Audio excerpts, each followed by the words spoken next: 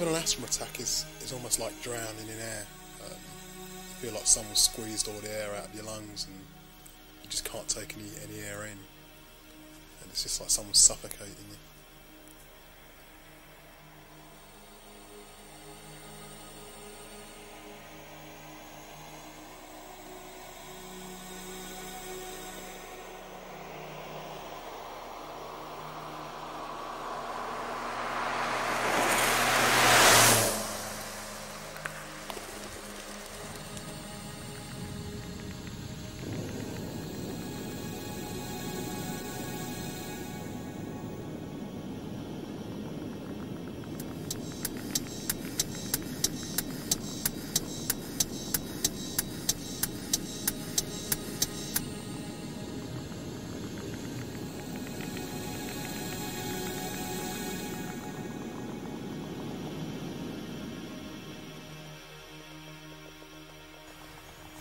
Oh, it's quite painful actually.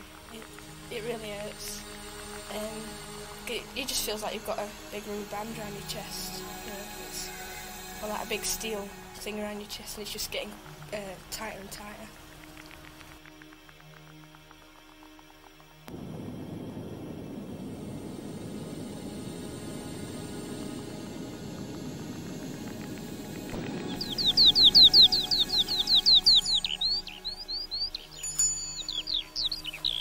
There's 30 people in my form, and there's about 16 of them who have asthma. And there's one boy who's really bad, and he's always off school. You know, like I think last year he had 71 days off school with asthma.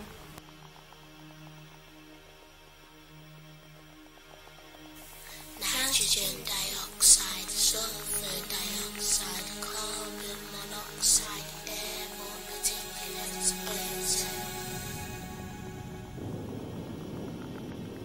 Nitrogen dioxide, sulfur dioxide, carbon monoxide, air, more particulates, ozone. We monitor all forms of air pollution, but in particular we are interested in road traffic pollution. And our OPSIS system was installed in 1989 to look at road traffic pollution in the city centre.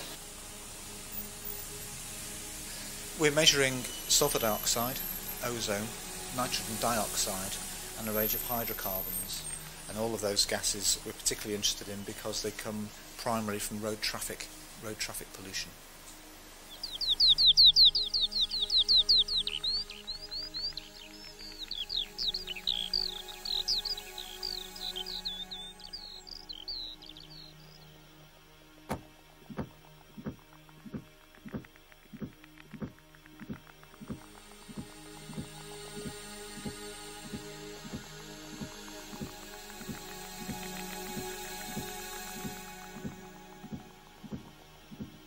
The general feeling is now that the various pollutants that we are measuring do cause respiratory problems in people who already have respiratory disease.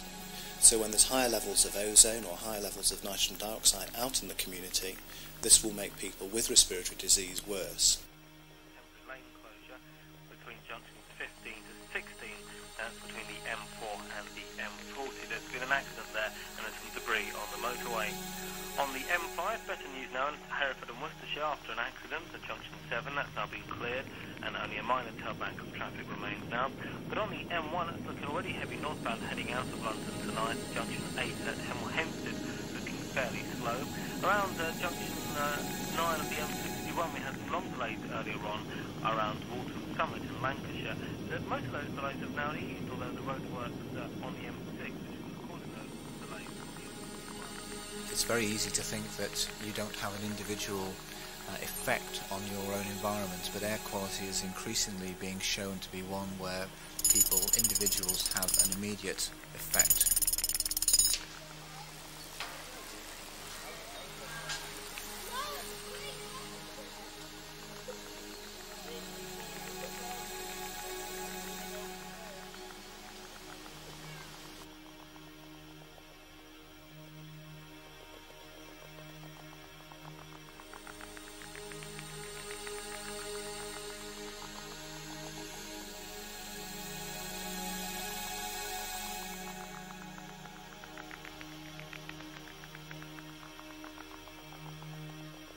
He breathed to take air in and blow air out through the nose or mouth. He could not breathe underwater.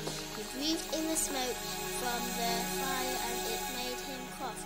The patient has begun to cough. Normally the doctor told him to take a deep breath.